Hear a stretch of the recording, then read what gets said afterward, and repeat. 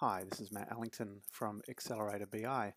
In this video, I'm going to show you how you can use some very simple SQL code to improve your Power Pivot workbooks. So here I have two workbooks. Let me first of all show you this master one.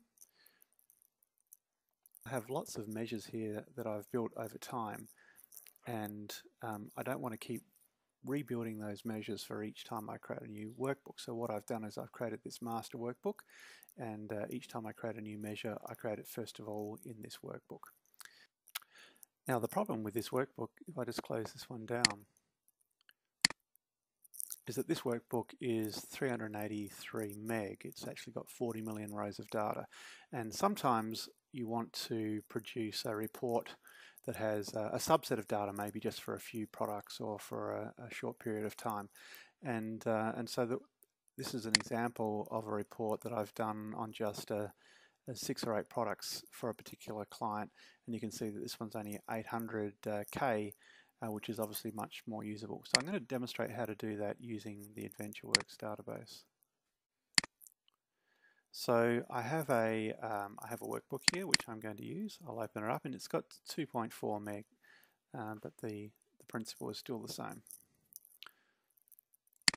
And so here we have a simple pivot table that's got sales for all products. But what if I just want to have a look at, say, these handful of products here and create a new workbook?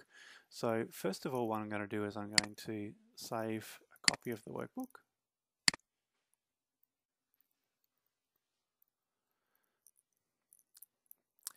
Then I'm going to highlight these products. I'm just going to take a copy. These are the ones that I want to include in my new report. Now I do have a little macro that I've recorded, which I'll make available on my website. And so if I come to my macros, it's called combine commas SQL code.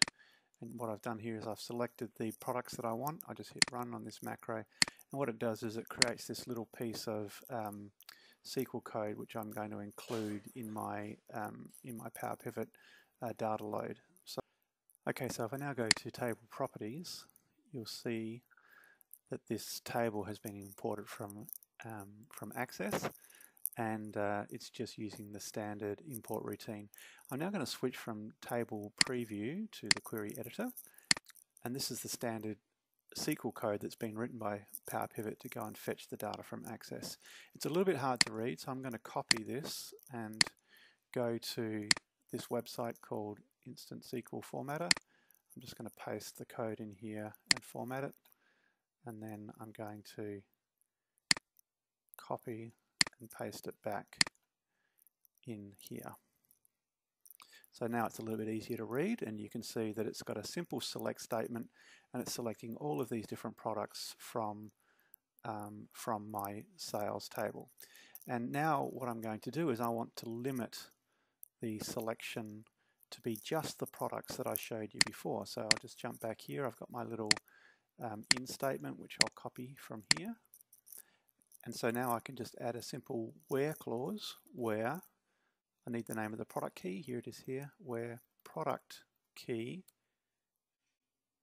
and then paste my little where clause where my product key is all of these.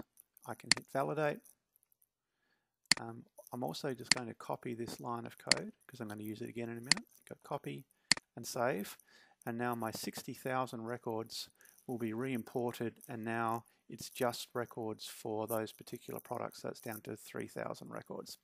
The other thing that I'm going to do is I'm going to go to my products table, and I'm going to do exactly the same thing. So same process, go to the table properties,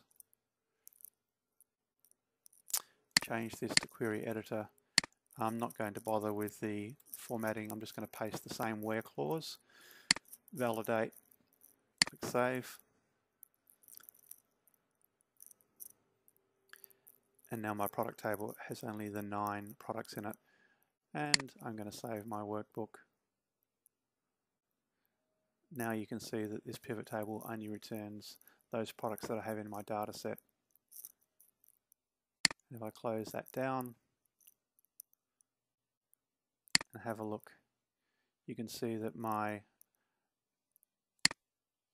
original file was 2.47 and my new file is 1.47.